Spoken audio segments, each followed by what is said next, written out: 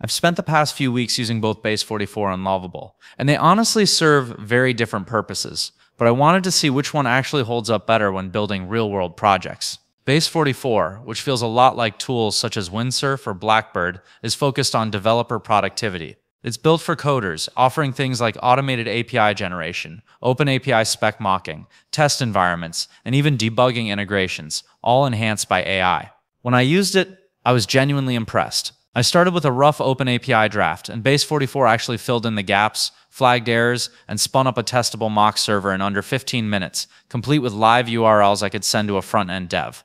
It was seamless, and I didn't have to jump between Postman, Swagger, or a separate deployment pipeline. It just worked.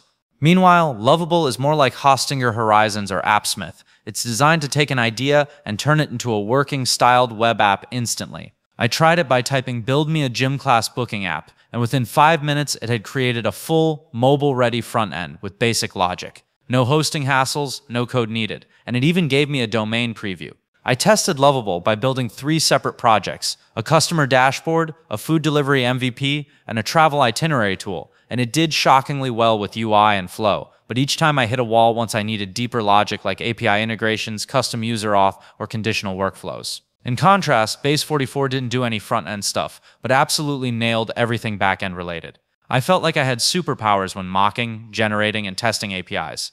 It understood the spec, produced clean code, and let me debug or reset test environments instantly. Lovable made me feel fast, like I was prototyping ideas without friction, while Base44 made me feel like I was building something solid and ready for production.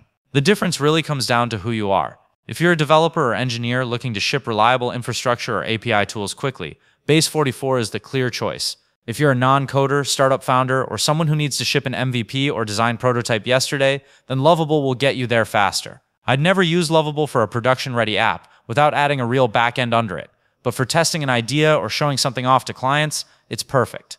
Meanwhile, Base44 is what I'd use on actual projects, especially where APIs, collaboration, and testing matter.